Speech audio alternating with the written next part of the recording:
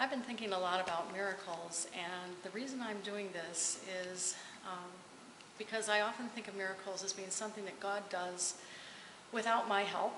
It's something he does possibly because somebody asked something or because someone needs something. But as I've looked in the Bible recently, I've begun to realize more and more that miracles often involve people, because God often gives us a chance to be part of what he's doing.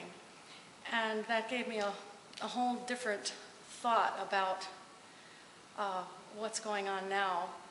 And so I'm doing this partly because I've done a lot looking forward to what's coming, and yet I think there's more I can do.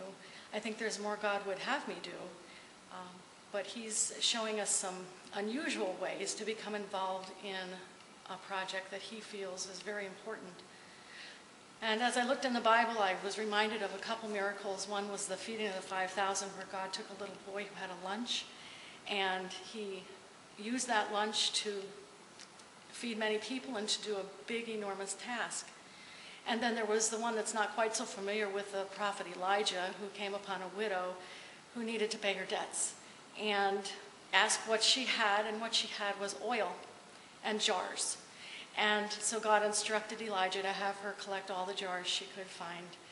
And they filled the jars with the oil that she had, and then that was sold, and her debts were paid.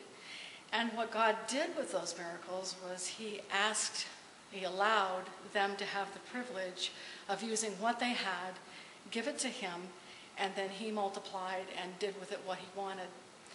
This is an unusual type of sacrifice that I've been thinking about, but it's one that I believe will help me understand what it's like to give even our most important things to God, and to trust him with those things and the outcome with him, and not worry, because we have a God that can be trusted with whatever we give him.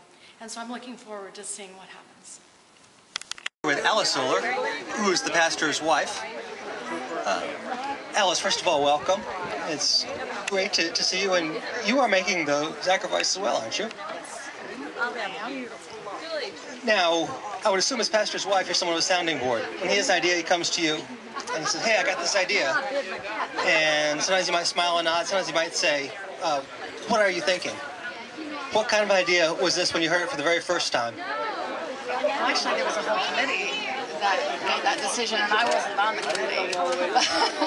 But I have been in a position where I felt led to do something myself, and maybe other people haven't. So I know what that's like to experience urging for God to do something. And so I understood. We can't hear you. And so, you know, it was something that I prayed about and asked what God would have me do. A portion of what was being done, and I decided that this was a good thing to do. This was something that I thought he wanted me to do. Encouragement and the unity of the church family and the committee, and I'm happy to do it. His wife, this is his daughter and daughter-in-law. And the grandkids are coming soon. Like this. Yes.